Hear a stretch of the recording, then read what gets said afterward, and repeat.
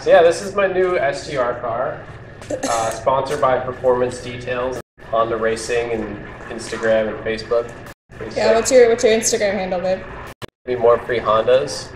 It's working out pretty well so far. I've already got one.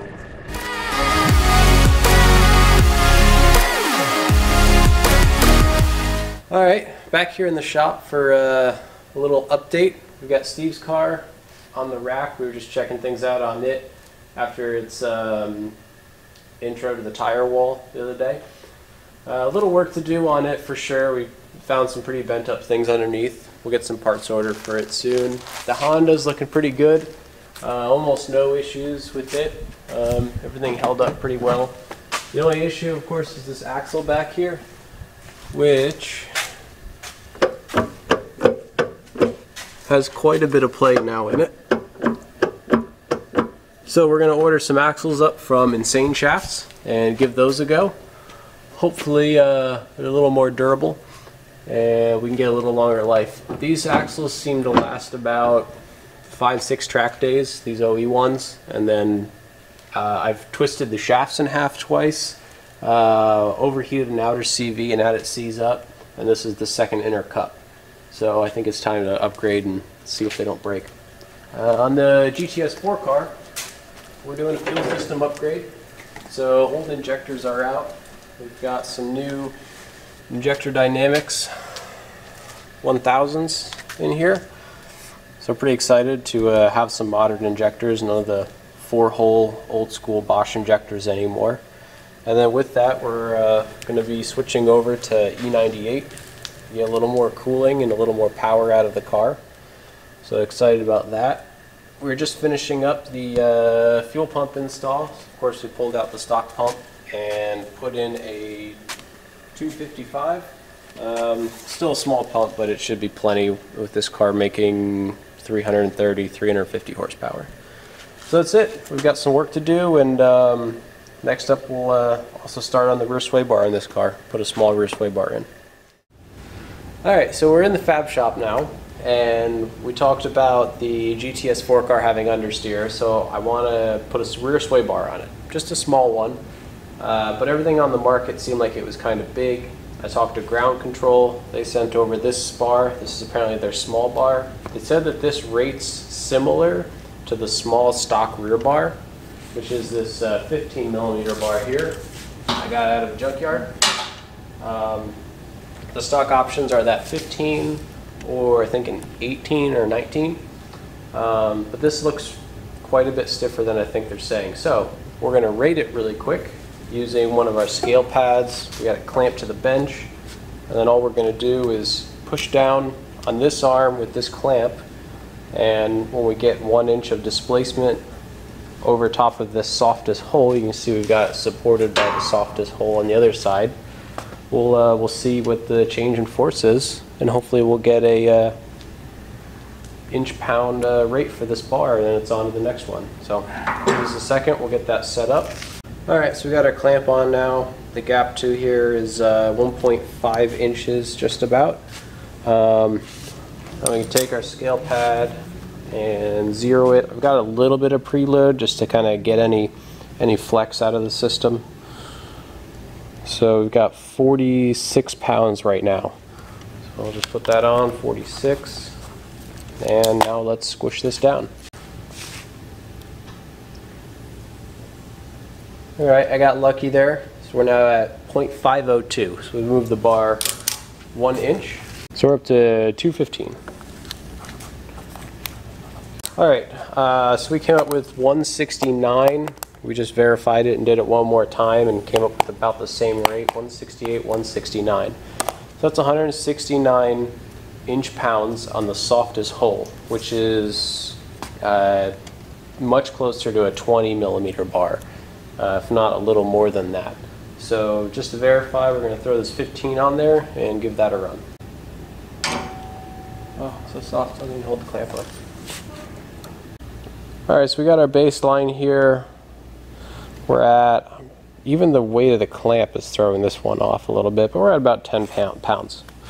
So let me compress this. Okay, perfect. So we went from 1.375 to 375. So we moved an inch Man, I hope it's not just 47 pounds.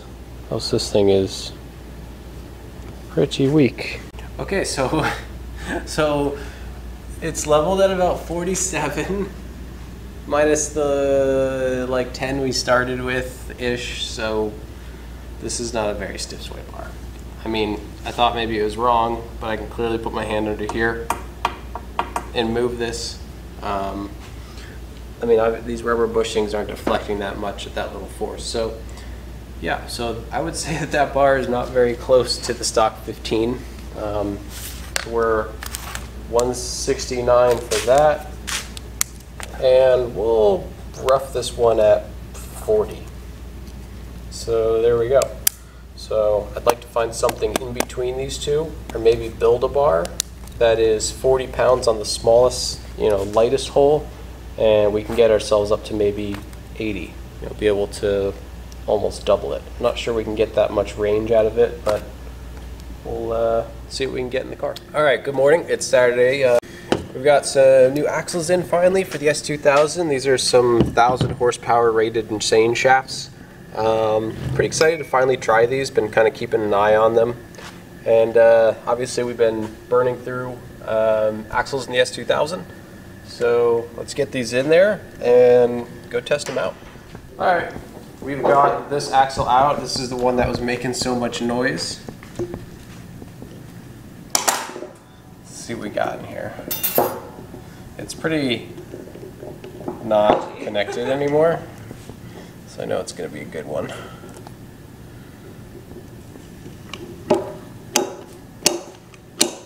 Come on, baby. There we go. Oh, no. Okay, so you see right about here where there's supposed to be a bearing. Apparently we broke that. Oh, there's the inner, looks like the inner and outer kind of race holder for this bearing. We still have the other ones though. Oh, this one's gone too. What is that? Oh, that's more bits. This thing is pretty sweet. There we go. That's half of the inner from the one bearing. So yeah, pretty surprised this was still holding together at all. Anyway, we've got more parts for this, so I will rebuild this axle with some fresh bits, and this will be go in the spares pile.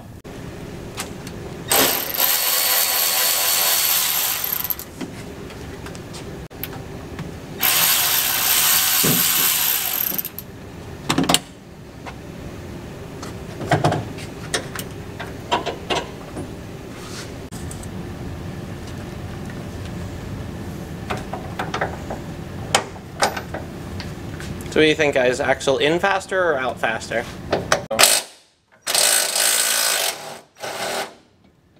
Isn't everything a race?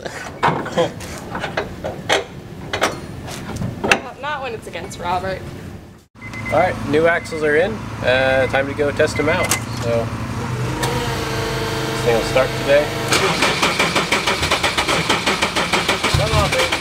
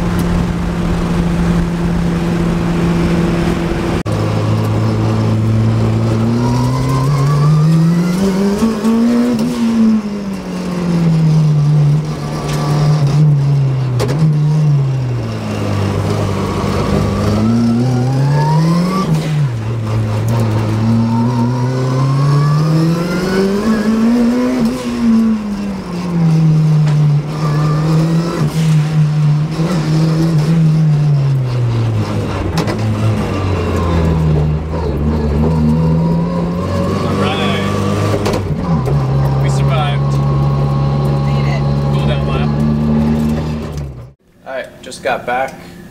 Axles feel great, as I just expected, and they are brand new.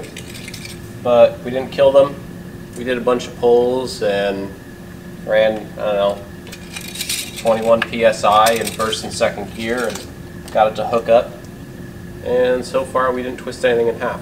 So, and the car still seems to be full of oil. So, all good. We're gonna get it wiped down, cleaned up for the next event.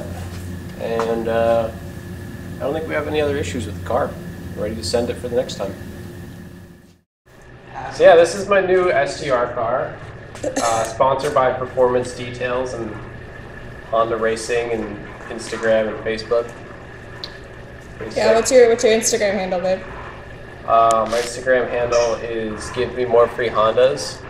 Yeah, it's working out pretty well so far. I've already got one. Mike said he'd give me a Civic next.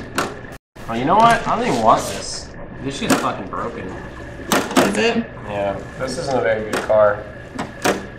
This is supposed to be durable, and I cracked it within a month.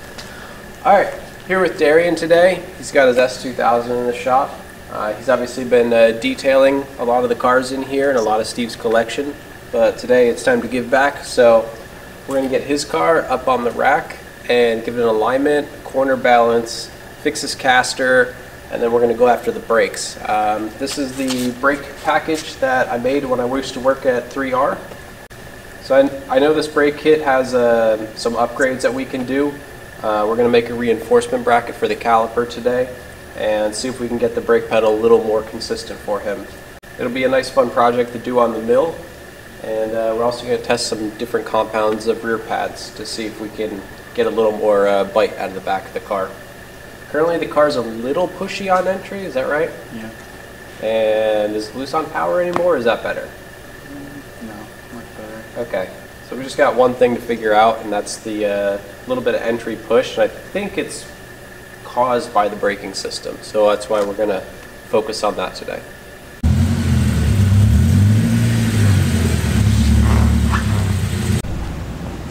Did you bleed yours? Yeah, I bled Yours is it. probably fucking wrong. That's perfect. I'm at 28 and a half. I'm at 28. Yours fucking sucks.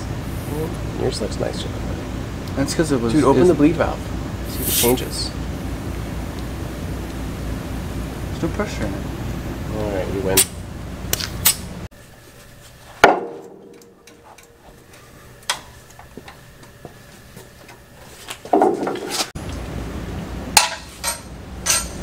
How much will gearing fluid change how the rear works? It completely changes how the rear works. Because I'm running 75 140 What's 75 140? AMS oil. What's the slip package in it? I don't know, you look it up. You look it up. See my 6 slip plates? Wow. Who says you need fancy stuff? Trash bag, a little bit of grease in between the layers. Bam, the perfect slip plate. No flex, no displacement. And reusable. So we just use these to do our sweep for caster. We minimized it to go out and test and check the alignment. It hasn't changed since the last time the car was in here, so I think we're all good. Corner weights, we did check the corner balance, but I want to check it again after the caster adjustment. But it was really close, so hopefully we'll be wrapped up here and onto brakes in no time. Darian, you've made some new shop friends. Yeah, I made some new shop friends. Well, I have my new alignment guy taking care of my car.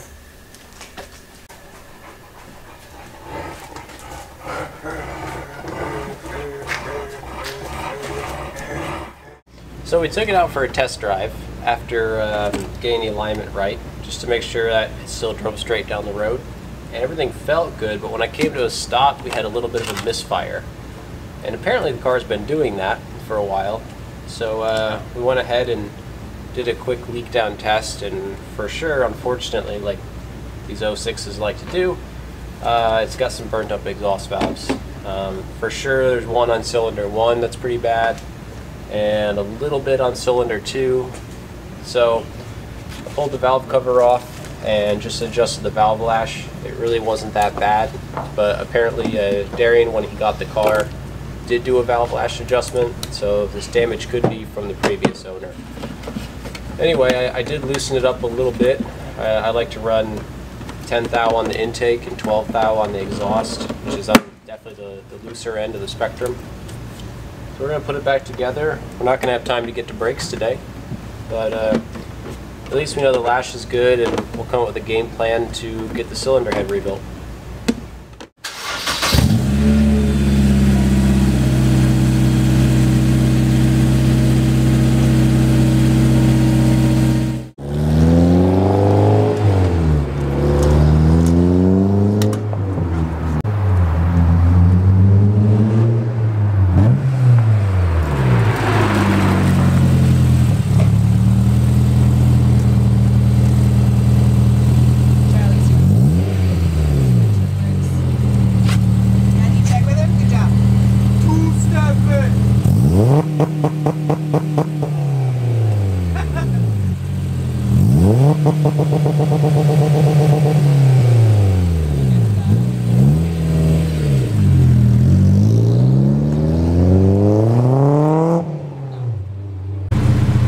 Sounds better.